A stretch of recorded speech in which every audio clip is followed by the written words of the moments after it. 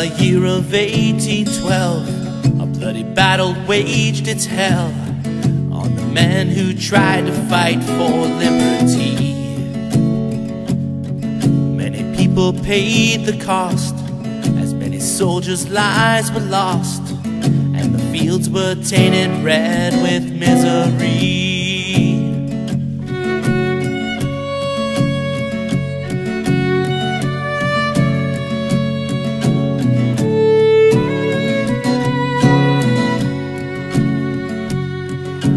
Colin was a man who, with a gun in hand, would fight for the redcoats fearlessly.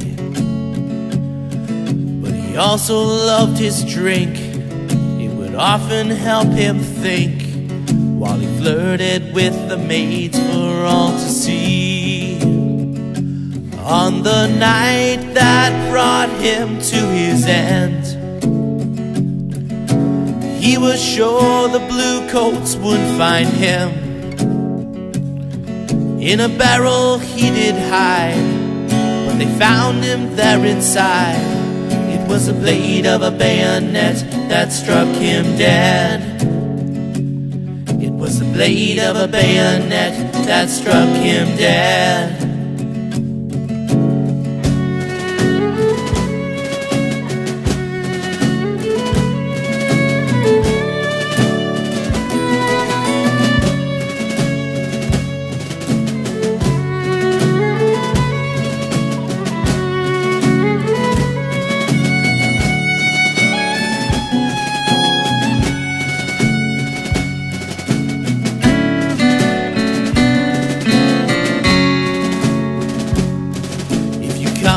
For a stay to the Angel Inn today, I hope you didn't come to drink alone.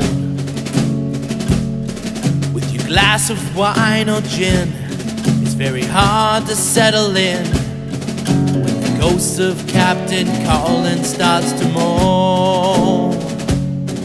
Better hurry up and raise the Union Jack. If you get him mad, there'll be no turning back. The girls' bathroom of today is where that barrel lay. So ladies, you might feel a bit disturbed as he whispers in your ear a dirty word. Let's make a toast for the lonely ghost who haunts the inn every day. Let's raise a glass for Captain Swayze. May he find his peace